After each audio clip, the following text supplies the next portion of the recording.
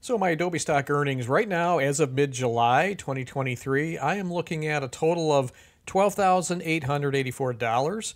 And that doesn't seem bad to me right now based on how things have been going so far this year. So roughly that's about $2,000 a month. I'm hovering in that $100 a day range here. Things actually picked up pretty well in June and July.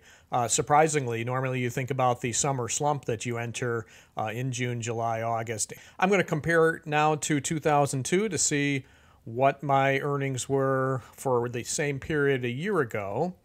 And 12,993. So I'm just a little bit behind where I was 1 year ago. And like I said, you can see normally you do have a summer slump, which I did experience last year. I was kind of flat here for most of June and July. Didn't have too many days that peaked for me here.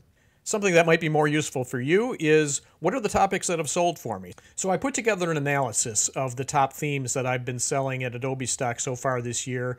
This is me going through my image sales ranked by the amount of income or earnings each image brought me and put them into buckets by theme. And I did see some pretty common themes once I did this analysis and ranked them by topic. And you can see this is the information that you might be able to make use of as you're trying to find topics that'll sell for you on Adobe Stock. You can see number one theme for me was diversity, equity, inclusion, and belonging. I had a number of images along this theme that really stress this important topic that a lot of organizations are trying to navigate these days. Next was how-to steps and processes. That was a hot theme. A check. I actually have an image of a check that's a blank check that was always a hot seller for me, has been for many years. You might want to look into creating something like that for your use as well. Old versus new, that's just new and improved, or comparing something that is in an old state versus something that is much newer, more modern, so contrasting something old-fashioned and new, maybe technology or just some other kind of product. Limited time running out, always hot when a business is looking to illustrate the fact that they have a special going on and you need to act now before time runs out. That's a hot theme that is real useful for Microstock customers. Contests, raffles, lotteries, trying to win a big prize, enter to be the winner for some kind of competition, and really similarly the next one down being a winner, a trophy or award of some kind, being the best performer in some kind of contest, competition. And again, the next one down, best job candidate. Pretty similar idea. You're interviewing for a job. You're the top candidate that the HR team is interviewed, and you've been chosen for the job.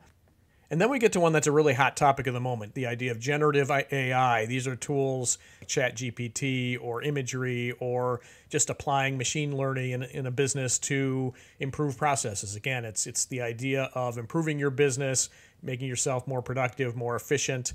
Culture, again, going back to the diversity, equity, inclusion theme, you can see some of these themes do blend together. So the total for all of these different subjects for me was $2,300 so far this year, which again, with my earnings being through January 1st through July 15th, about $12,800. That's about 1/6, it's about 15% of my earnings for the year are these topics. Again, just going to show that there are certainly some very hot topics out there that you could take advantage of when you're deciding what content you want to upload, not only to Adobe Stock, but to all the different agencies. I do want to point out this is a mix of lots of different formats. This is photography, illustrations, animations, video. It's worth pointing out that Adobe Stock, if you are a good performer for them, you get free access to their Creative Cloud apps. You either get to choose one program at a certain level.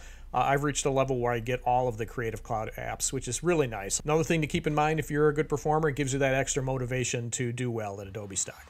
If you'd like to dive a bit more deeply into my data of my top sellers at Adobe Stock, I will be including that in my next edition of my newsletter that you can sign up for in the links below. Otherwise, please subscribe to this channel, and I'll see you soon.